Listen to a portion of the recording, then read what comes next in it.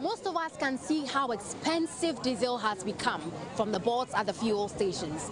And the inflation chart for the month of October clearly shows that inflation for diesel is 155.6%. Well, this means in the month of October this year, the price level for diesel was 155.6% higher than October last year. And this is really serious and has direct impact on the cost of food you buy.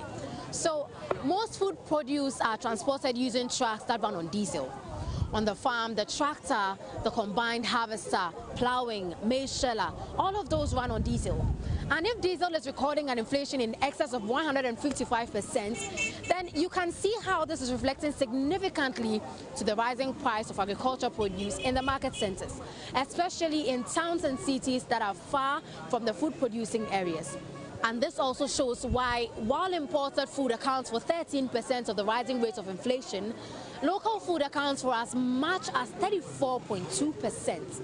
So while you might think that you don't buy any diesel into the tank of your car, it is really hitting harder than you imagined.